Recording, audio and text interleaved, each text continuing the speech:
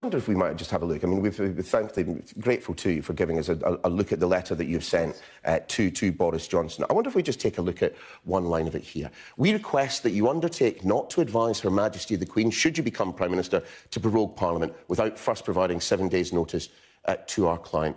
Don't go and see the Queen if you are Prime Minister and prorogue Parliament. I mean, there will be people watching this morning going, who on earth do you think you are, writing a letter like that to the man who most likely will be the next Prime Minister? Well, each of us in a democracy, each of us have the right as a citizen to exercise our power, our legitimate questions of the courts. And that's what I did the first time. It's quite something to write a letter to a former Foreign Secretary and tell him, you know, if you become Prime Minister, you know, advise our client a week in advance if you're going to go and see the Queen.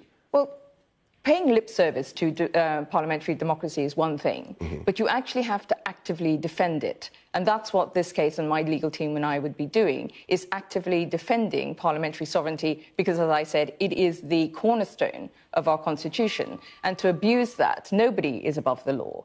You can be a prime minister, you can be, whatever your position, I would argue, that no one is above the law. I mean, the one thing that you're not, of course, is an elected representative. Yeah. Have you been speaking to, I mean, amongst others, Sir John Major, obviously up in the upper house now, but have you been speaking to John Major? Have you been speaking to any Conservative MPs?